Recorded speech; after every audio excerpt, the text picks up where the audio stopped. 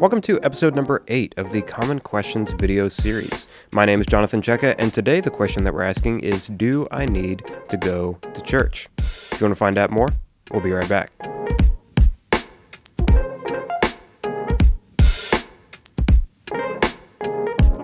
The first answer that we're going to look at is what seems to be a very common cultural Christian answer nowadays, which is, no, I don't need to go to church. It's just Jesus and me.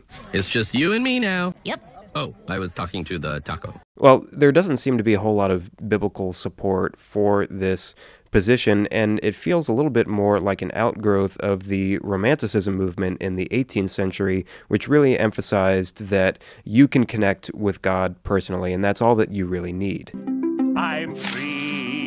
I'm free, that's all I need, that's all I need. But when we look at the model of the early church and everything that we have available to us in the Bible, there's really nothing that says that you don't need to be involved in a community of other believers. He made other people for you to know and to be in community with. So if that's God's design for us, we shouldn't reject it. We should accept that He has made us to actually be in a community of other people.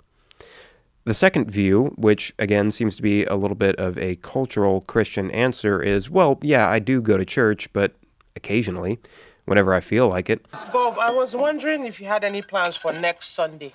Well, football season's over, so I guess I'll just be watching old football games.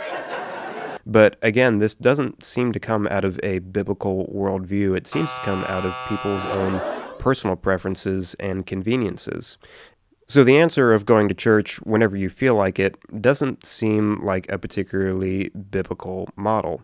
Now, finally, what we think the Bible actually teaches is that you do need to be involved in a consistent community of believers as often as you can. This is how the author of Hebrews talks about it, that we're supposed to gather together not only consistently, but more and more as time goes along. I want to be where the people are.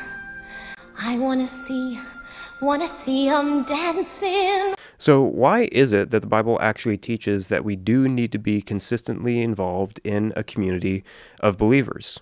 Well, I might not be able to tell you everything about it, but I can tell you that being consistent in that community is going to bring a lot of benefits that just occasionally checking in wouldn't really bring along.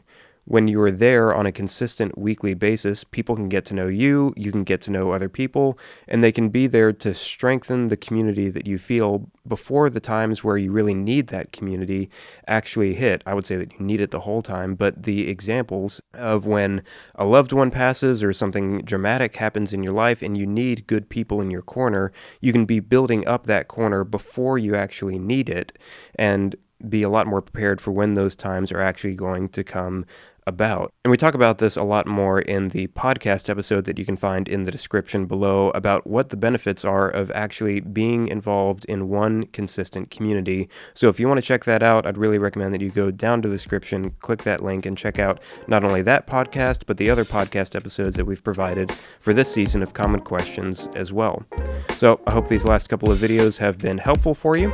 If you want to drop a comment below about anything that you'd like to see covered in a future episode, go ahead and do that.